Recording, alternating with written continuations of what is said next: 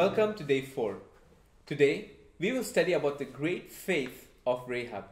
Our key verse comes from the book of Hebrews chapter 11 verse 31, which says, "By faith, Rahab the prostitute did not perish with those who were disobedient because she had given a friendly welcome to the spies."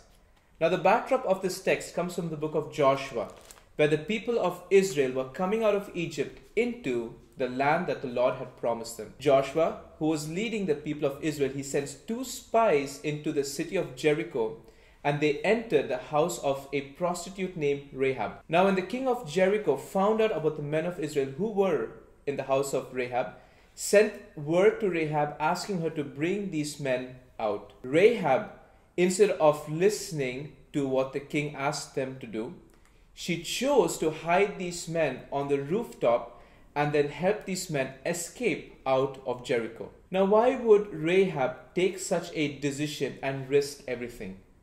The book of Joshua chapter 2 verses 9 through to 21 gives us some answers, but verse 11 encapsulates the mood in Jericho. The first part says, "And as soon as we heard it, our hearts melted, and there was no spirit left in any man because of you." Rahab was talking about how when the people of Jericho heard how the Lord was leading the people out of Israel, things such as splitting of the Red Sea so that the people of Israel could pass through, and how that the kings who stood in their way were destroyed. When they heard these things, they had no more courage or physical strength in them because they heard how the Lord was leading the people of Israel. Now, in spite of what they heard and how she felt, what gave Rahab immense courage and strength to do what she did? The end of verse 11 gives us our answer, where she says, "The Lord your God, He is God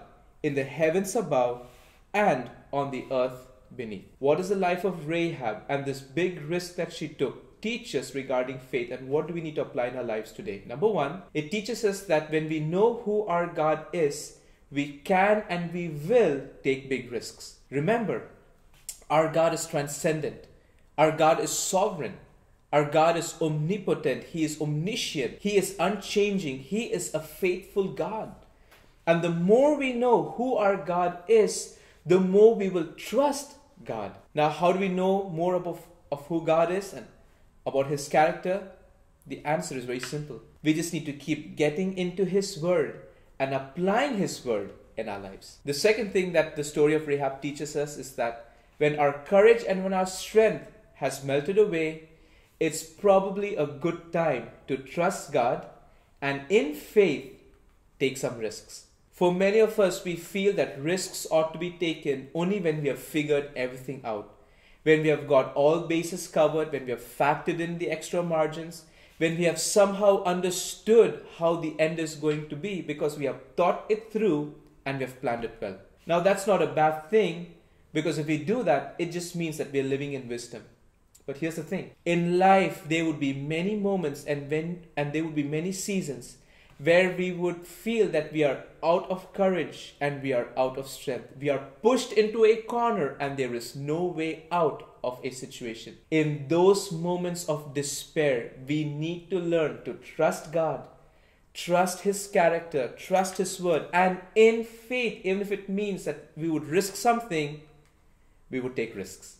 The story of Rahab ends with all of the inhabitants of Jericho perishing except Rahab and her family, who was saved.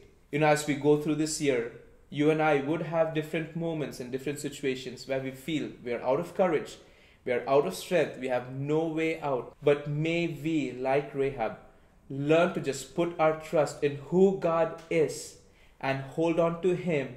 And even if it means that we would take some risks, we would do it anyway, because we know that our God is able to save. The great faith of Rahab teaches us that great faith trusts God even at the risk of losing everything.